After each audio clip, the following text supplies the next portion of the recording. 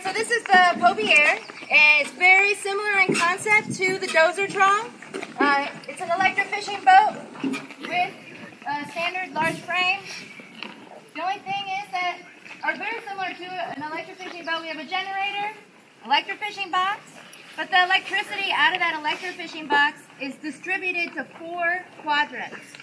So we have our front quadrants here, quadrant 1, quadrant 2, 3, and 4.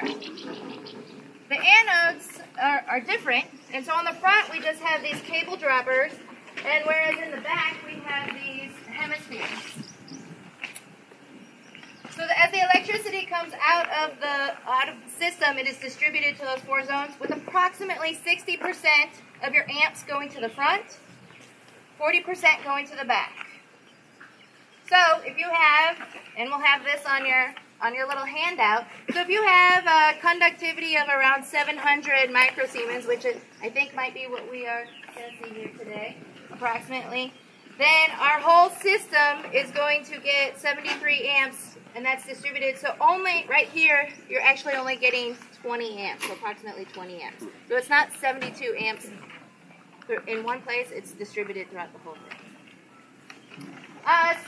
So the front is our capture quadrant. So the fish are immobilized there, and then they drift back. The hemisphere is it holds the fish in the net. We actually see when the fish drift back into the net, you can see them come and try to challenge this, but that hemisphere anode holds them in. So we operate this with 3 people on the crew. We have a driver and an operator on the box, and then we have 1 person who deploys and retrieves the net.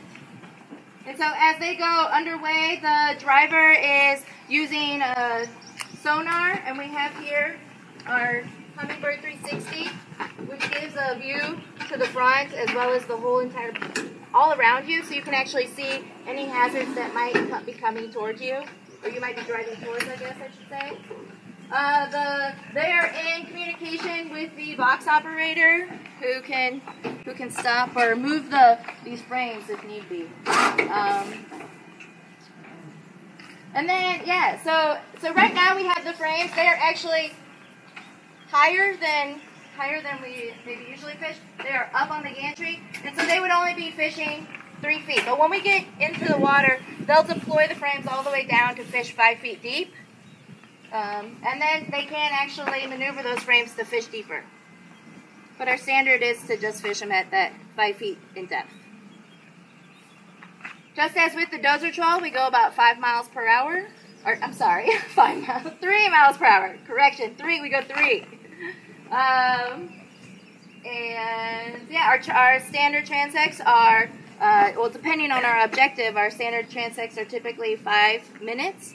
However, if we're going for some other purpose, we can extend that or change it based on what we're going for. We have 2 different nets on this boat right now. And the mesh size is the difference. So on this over here, we have a larger mesh net, which is typically used when we're targeting our larger fish. It is approximately 2 inches, 2-inch bar mesh in the front, and then it reduces to about 1.25 inches in the cod. Whereas on the other side, we consider that our more fish community sampling or demographics sampling. And so it has, I think it's an inch mesh in the front, reducing to a smaller mesh. It matches what the dozer trawl has. Knotless. And it's knotless. Yeah, on that side it's a knotless material, and then on this side it is Dyneema, reducing to the nylon. One thing that we have put on some modifications on this boat to deal with heavy loads of fish when we're doing targeted sampling. And so the crew is going to show you here how we have developed a winch system.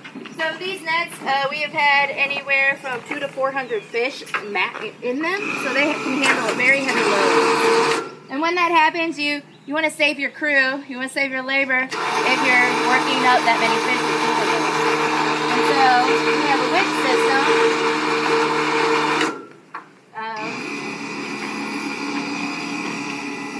We have one off the top, and then we have another one off the back. If you're interested in coming over here and watching this a little bit more, feel free to.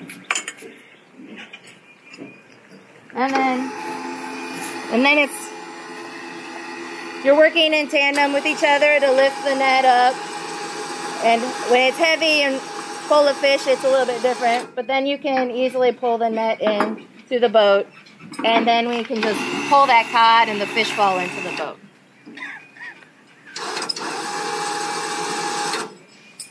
Any questions? How many pounds will fit in that cod that you're lifting with the fish? Roughly, how many fish? 2,000? Per cod? Yeah. So there's been times where we've had to take 3 loads.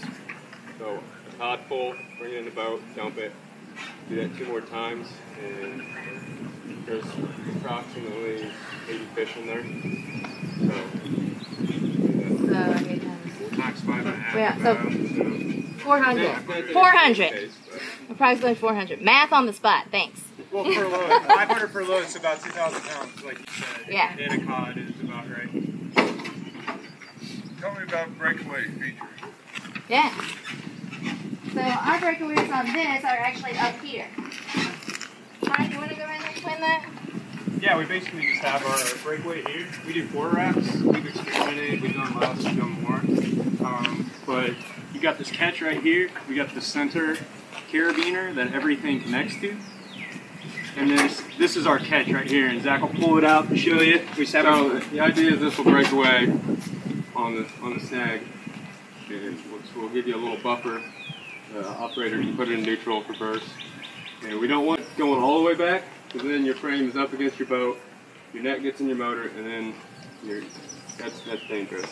So these pull out, and it gives us a little room, and this will be connected to here, the extension on it. These 2 would be connected to that right there. And it just so it doesn't go all the way to the motor. So it saves your frames and your net. And then you can retrieve your frame with that laser line. Other questions? we do breakaway, you know, when we're trying to fish certain areas.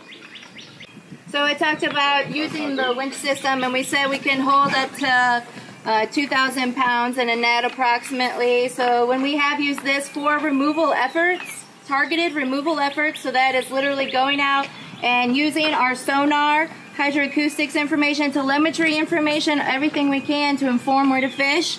Then we put our nets down and do targeted capture of these fish.